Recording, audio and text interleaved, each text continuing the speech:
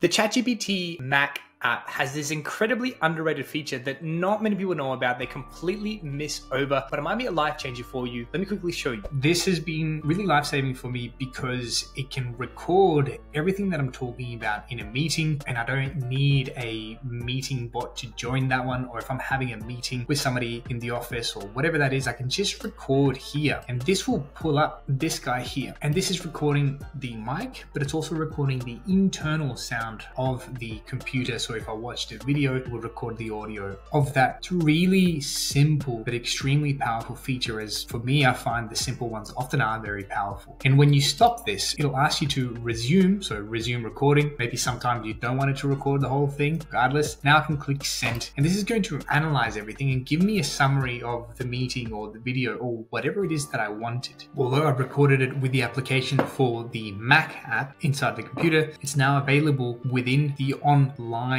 application, which makes it very, very handy. So I can even share this conversation with someone else or download it as a PDF, put it within projects. You get the idea. Really, really handy feature.